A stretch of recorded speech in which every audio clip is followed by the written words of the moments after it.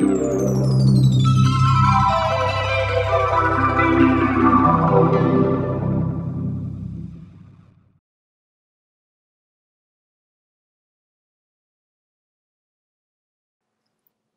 you guys leave me alone?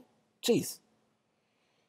You know, I'm really getting kind of sick and tired of this. I can't really get any work done when you keep bugging me like this. So, but you're here. I'm here.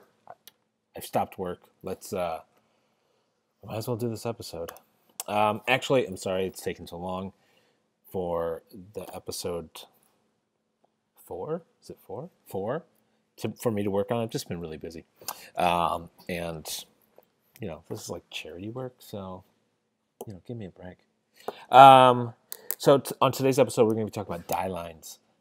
What are they and how to use them? Recently, I saw a post on Reddit by a young designer or a student, and they had to put some art on a Dieline, and they didn't know what the fuck it was or what they were doing. And that's perfectly all right. It's a technical aspect of design, and maybe one that's not completely taught so great in schools. So let's talk about it. So first thing I want to show you is this, a piece of wood. This piece of wood, this is what an actual die is. You know, get beyond your computer and your ones and zeros. So this Dieline, this is a small one, but this actual die, it has metal. What you call it? I'm sure it has a technical name. Metal bars, cutters that have been inserted into the wood. Everywhere where you see one of these sponges that have been applied, that's where the die cuts.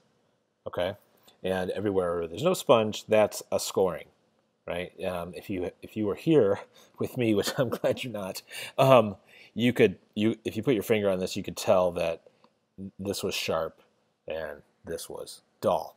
Now, the reason that these sponges have been applied is because when the die is used, the paper gets stamped on here, or this, you could think about this stamps on the paper. The sponges are there to push the paper off so they don't get stuck on the die. So let's, I'll show you a little video I took several years ago of this die in use. Okay, so I'm going to go small, which is good because it's not pretty over here. Okay, so this is after the paper's been printed on. These were screen printed. Then they need to be die cut. This machine that Romero, our die cutter, is using is well over 100 years old. This technology is not new by any stretch. So let's check this out. I'll just turn the sound off here. So if you can see my mouse here, the die is attached to this part. The paper is being put on and off, and every time the clamshell clams up, it's being stamped, and he takes it off. So you can see the die right in here. Now this is the most sort of basic, antique, ancient way, I guess you could call it ancient, of using a die. Now, but the technology really hasn't changed. I mean, they're using laser cutters to do the scoring in the wood, to put the metal things, but it's all still applied by hand. The things are bent. The machines, the die cutting machines, they've gotten really big. They use laser technology to register it and all that stuff. But the same principle is the same. The die sits in one place, the paper comes through, stamp, stamp, stamp. That's it. So that's what a die is. So let's look at some really simple examples. The most simple example, I downloaded this from Jack Prince, our buddy at Jack Prince. This was a die. You call it a die, you could call it a trim line. A die usually involves more folding and stuff like that. But this is the basic, and I thought this was really good to show first, right? If you want to design a business card, how do you do that? So the blue line is what's called the trim line. Now, it's not always going to be blue. It could be black. It could be whatever. It doesn't matter. But they've indicated that's the trim line. The safe area. Let's talk about the bleed. So the bleed goes all the way out to the edge. You always want to design with bleed. Be a professional. Design with bleed. It's typically 1/4 inch around. It all depends. Some printers will be more. Some printers will be less. But it's up to you to put it on there. The safe area, you can think of that as just sort of the inverse of the bleed. When these things are getting stamped out from the die, the paper can expand, it can shrink, it could be off a little bit. So that's what the bleed is for and the safe area is for, so that paper can sort of slide around there at the 32 hundredths of an inch sort of variance, and it still kind of look okay, right? So that's sort of your basic, basic. This video is probably going to be pretty short, by the way. So, Jesus. Okay. So here's a die. Here's a simple die that I got. I've actually been working with this one recently. I got this from a manufacturer in China. It had literally no information on it. Typically, your fold lines will be maybe a different color, or they'll be dotted lines, right? There was nothing like that on this, right? This was it. There was no bleed variance. There was nothing. So when you work with something like this, you kind of, to some degree, you want to. It helps to know what you're doing, right? So okay, I get a file like this. What's the first thing I want to do? The first thing I want to do, if it's as simple as this, I'm gonna layer this. I'm gonna call it the Dieline layer, right? And then I want to make another layer. I want to call it artwork, because you never, ever, ever want to put your artwork on the same layer as your die. So I put the artwork below the die line in the layers. Now, the second thing I want to do is I want to find the vertical and horizontal center of each of my panels, right? So if you think about the front panel as its own artboard, so yeah, that's a good way to put it, artboard. So there's 4 side panels and 2 front and back panels, and then the hang tag panel, right? So each one of those things you can think about as its own sort of artboard. So the problem is, when I click on one of these artboards, it's not like it's not giving me the center. And there's probably better ways to do this, I'm guessing. But this is how my brain works. So I'm gonna do it my way. So I'm gonna copy and paste that front panel. Now let's just turn it a color so it's easier to see what we're doing here. Now what I can do is create something that does have a center, like a circle, like this. And I'm going to take those 2 objects, and I'm going to use the Pathfinder tool, and I'm going to align them vertically and align them horizontally. Now I'm going to take this using snap to point. Use snap to point, you morons. I'm going to snap it to that point. So with my rulers on, and I want to make sure I'm in the artwork layer now. So let's move this to the artwork layer. Oh, Jesus. Using the snap to point, I'm going to find the vertical and the horizontal center of each one of those panels, right? So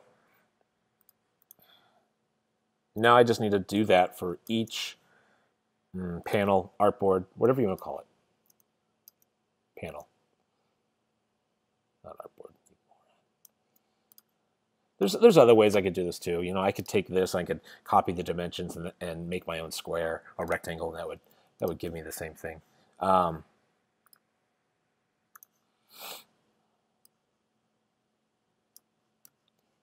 You do it like you want to do it. I'll do it like I want to do it. Okay? Okay.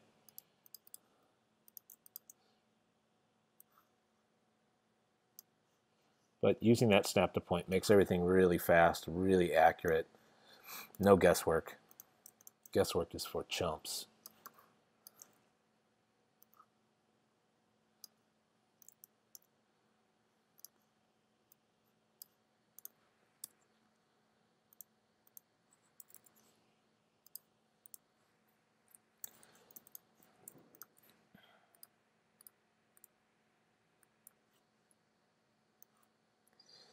So just trying to find that center. Oops, this would make a lot more sense if I turn the guides on. Jeez, I'm a fucking moron. Okay. And then I can also put guides on the edges if I wanted to as well, but I don't want to. I'm lazy. I don't really need those guides so much.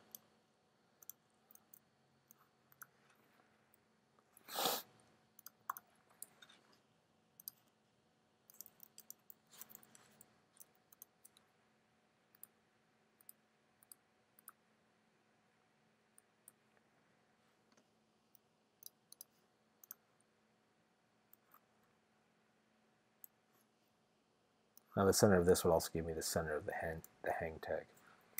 Okay, so that's sort of the first thing that I do when I get a new die. I set up all my guide marks so I know what that, you as a professional designer, don't eye that shit up. Measure it. And thankfully, Illustrator is set up for you to do that. So the second thing you do, what I like to do, is I need to create a bleed line. You can see there's no bleed indicated on this package. So when you have something like this, the easiest way to do, and a lot of times you'll find dies, the lines don't connect at all. There's no squares, there's no shapes. It's just a bunch of lines that aren't even grouped together. So here's a sort of a tricky way that I like to do it. I'm going to copy the whole die line. Let me just paste it. Okay, let's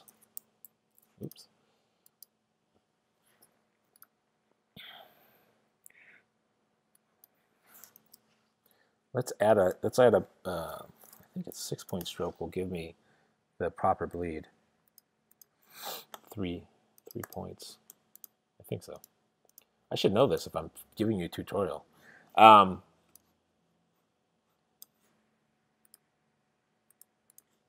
line it up with my die, snap it to that point,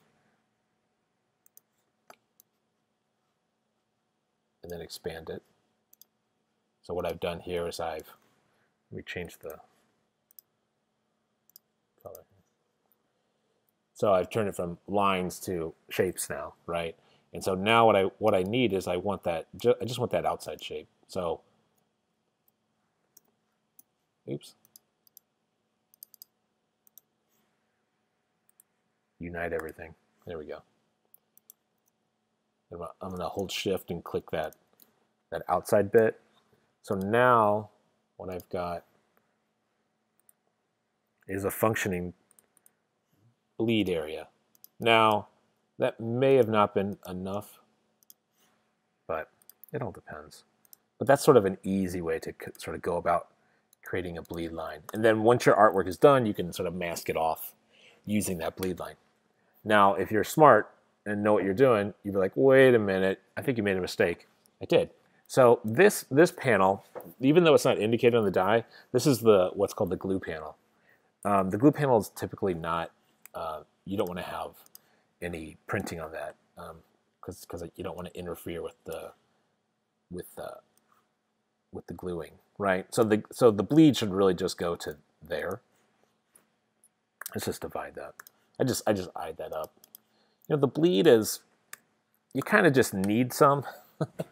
Doesn't have to be that accurate. A lot of bleed lines you'll also see are not going to be printed on these. These are called dust flaps. And the tuck flap, the top and bottom tuck flap. I actually think a die looks cleaner if you do print all the way on those. Because the consumer will see those things when they open it up. So unless your printer objects for some reason, I always like to do my artwork on there, right? This weird shape on the front of the die, that is a die cut window. Let's not use their die cut window at this moment. I'm just going to get rid of it because it's stupid. So there's our guides. I'm going to lock the die line layer because I don't need that right now. So let's just throw some art on here.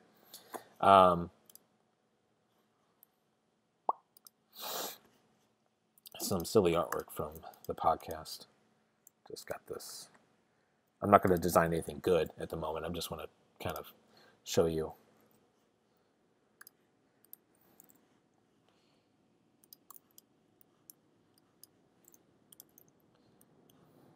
So let's say I want my whole package to have this sort of pink lion guy on it.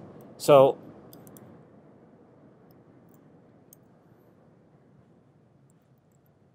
just kind of, I just want to size it at this point, sort of.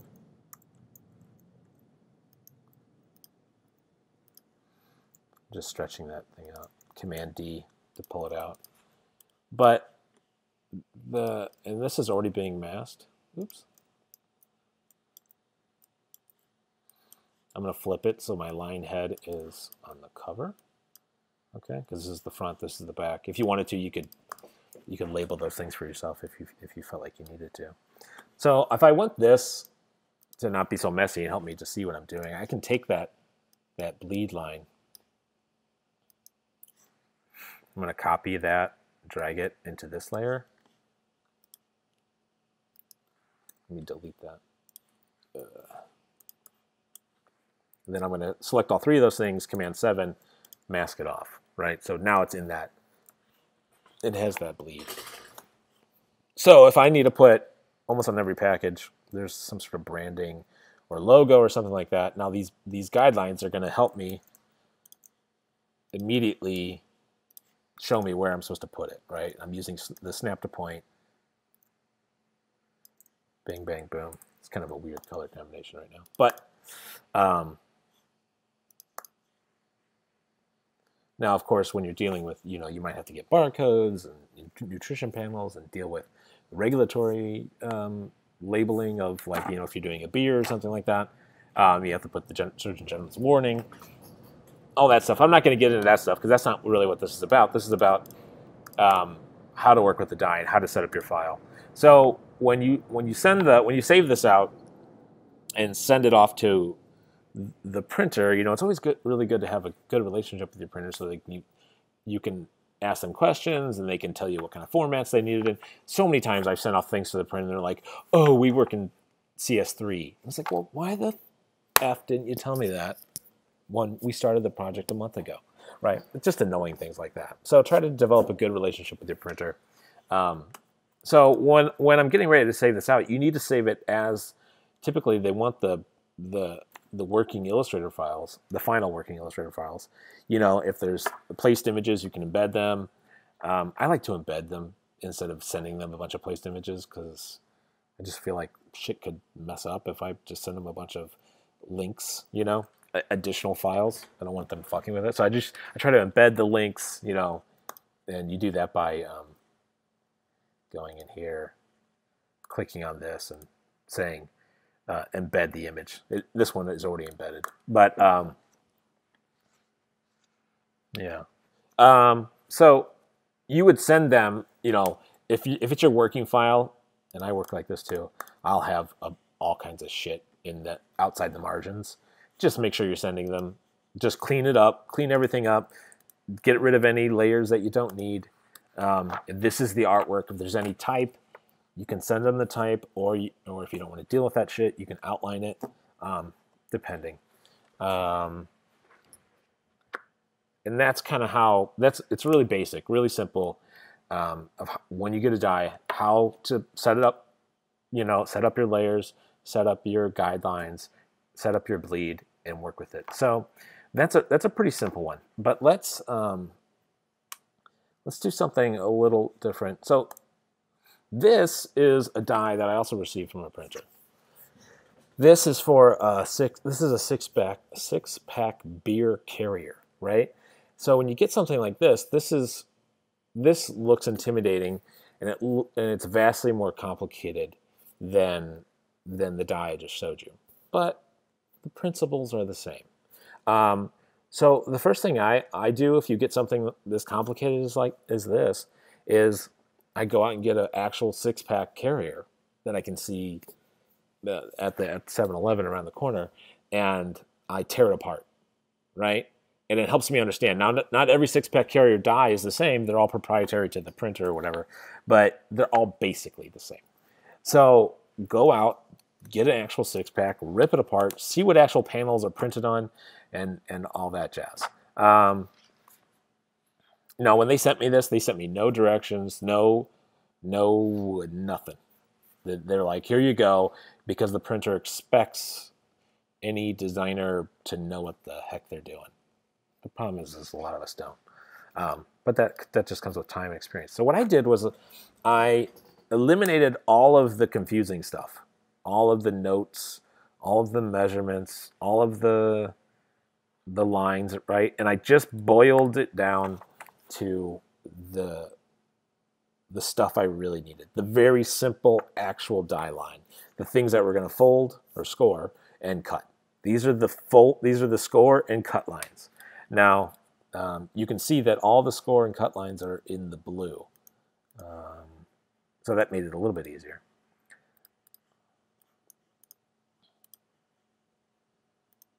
So then the second step that I'm going to do, that I would do, is what I did, is I set up, I'm using colors and shapes here to help demonstrate this, but these are all the panels where the artwork goes, right? So all this stuff is hidden. No one sees this, so you don't print on those panels. So this is all set up with the proper bleeds of each panel, right? And where the artwork goes. And so that would help me work on it. And because if you think about this as one big piece of art that you have to lay art on, it can get confusing. I also take each of those panels, and I did exactly what I did with the last one. I'm finding the vertical and the horizontal center of each one, and then the edge, the sides on these ones as well. And so that right away will help me. So it can be confusing to work directly upon this. So, if you want to, you could take this panel that you created and subdivide it. You could say side 1. Turn everything else off and just work on this alone. Make sense? And then once it's all done, you can turn on all your sides at the same time, turn on your template, that sort of deal. That's how it goes. So that's a little more complex of die, but it's the same thing. Dotted lines for folds, solid lines for cuts. Figure out what your panels are, set up your guidelines, and then the rest is up to you. Here's something. This is interesting. This is for a beer can. I probably shouldn't be showing this. I've blocked out the design agency who did this, because I did not do this, but I got access to it. Hopefully they won't send me a cease and desist. They'll never see this. Or Bud Light. So this, you can see all the layers over here, and I think this is a really good indication of a professional design studio, how they're laying out their layers. And this is the file they're sending to the printer. On the top layer, they have callouts. I've actually never seen this many callouts on a file. There can be, I've made callouts. It's basically just notes to the printer. This is,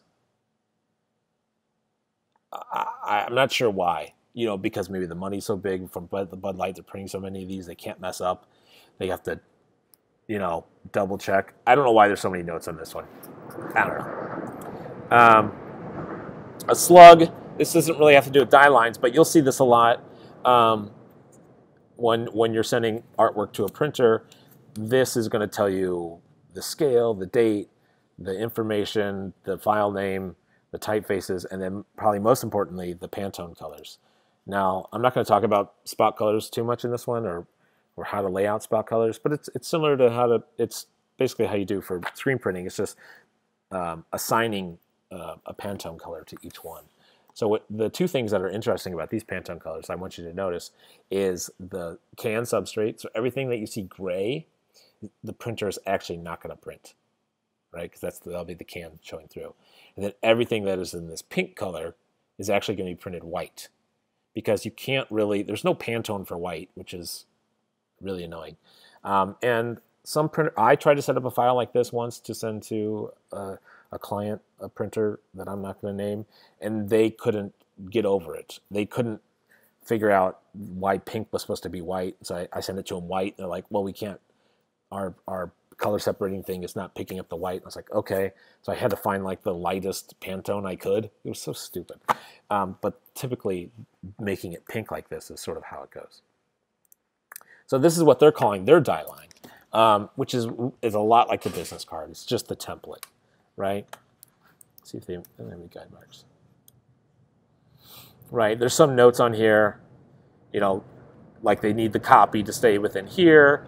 The litho, as in they print on it's like a lithographic whatever sheet, and then it's like shrink wrapped on the can. Yeah, there you go. This is like, I think, the overlap layer, right? So this area, right? So, and then they've separated their artwork into 3 different layers. They've got the legal, which is basically, this is the stuff that's going to go in every single can. If you ever see Ep.4 on something, that means for placement only. That's basically someone else. This is not final yet. We still have to put the final barcode in this. That kind of thing, which is a good way to, people do that so things don't accidentally get printed with the wrong barcode or the wrong legal copy or something like that. Artwork, so this is the stuff that sort of changes every time. The logos, because they did like 1 beer can for every Super Bowl win. And then the background. So when they had to do 50 of these, so it was really made sense for them to templatize the where the logos went and all that kind of stuff, which is, I definitely recommend. So that's a really simple die, even though it's just a rectangle, but that's kind of how you deal with it. So let's look at some other stuff.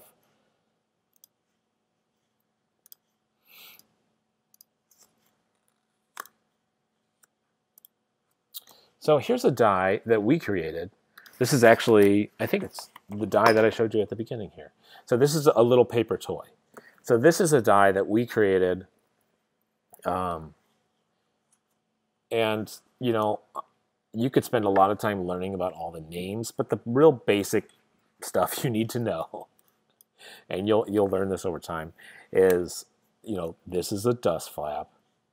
This is like a tuck flap. This is a locking tuck flap, this little thing here. The glue panel. The fact that dotted lines means fold. Solid lines means cut. You know, those basic things. So this is like a no glue. This is a no glue, actually, so this is not a glue panel. These little tabs get stuck into here. So we did this for Facebook. We've done a couple of these for them. This was like a little elf they gave out at the holidays to remind people to like turn off your stuff because they were going to be updating something. I probably shouldn't be showing this either. But you can see that it's just designed with bleed so that there's some allowances for the printer. That's basically it on that.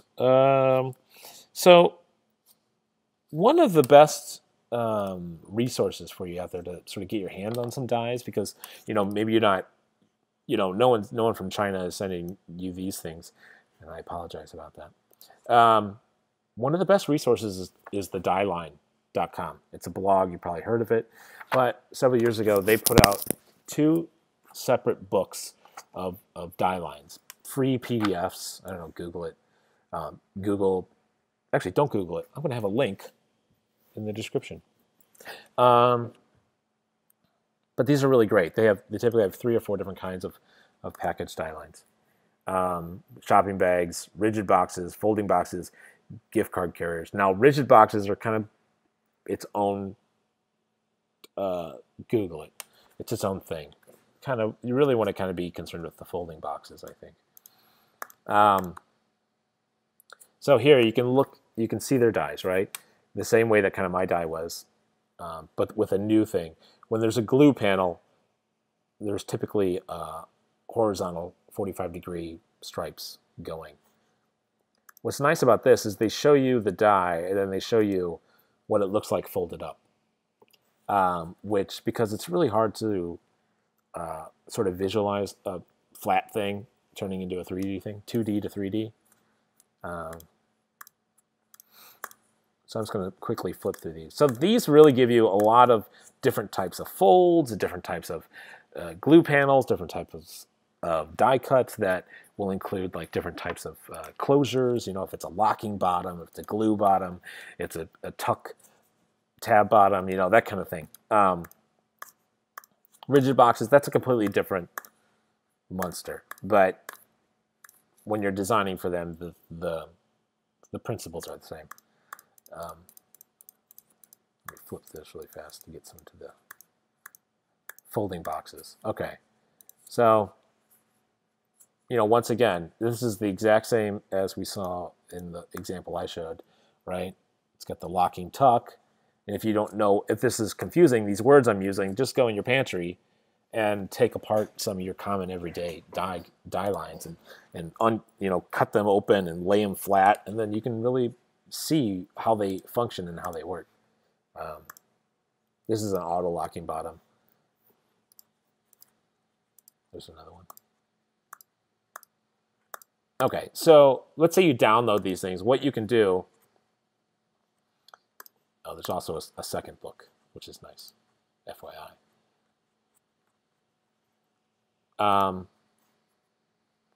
Close all tabs. So let's say you're going through that and you're like, oh, I really like this box. I want to use that for my my hoo-ha, my, I don't know, skateboard wheels that I'm working on for my client. What you can do is, if you take note of what page it's on, I can take this file and I can drag it into my Adobe, and through here I can, you know, find out which page, right? This is 6, so I just type in 6 here. Don't worry about that. Don't worry about the typefaces. You don't need that stuff. And then I have vector of the die now. All I have to do is get rid of all the crap I want to get rid of. Now at this point, what do? I call it a die line, artwork, right? I'm setting it up like I want to. Now maybe I want a bag that's going to be taller than this, you know. I could easily grab it, holding shift and pulling it up. Now I've just changed the dimensions in how the bag works. But it's a good place to sort of practice and study and figure out different types of dies and how they fold together. What I'm also going to do is, in the description, I get a ton of list of resources. So I'm going to show you some, I'll have links to some videos where you see some dies working in bigger capacities. I'm also going to send you links to websites where you can put in dimensions and the dies they'll pop out for you, and they'll send you an AI file or EPS file. Yeah, so if there's any, dies can be, this was a really basic, but dies can be really complicated. So if you have a question, or if I missed something, or I was confused, or I confused you about something, just put the question in the comments, and I'll answer the comments. I mean, I don't have enough people listening or watching these videos yet. Thanks a lot for spreading the word, people. You know, I still have time to answer all the questions, obviously. So thanks a lot for watching. Subscribe to the channel, I guess. Follow me on Twitch. Listen to the AID podcast. And I'll see you next time. Okay, bye.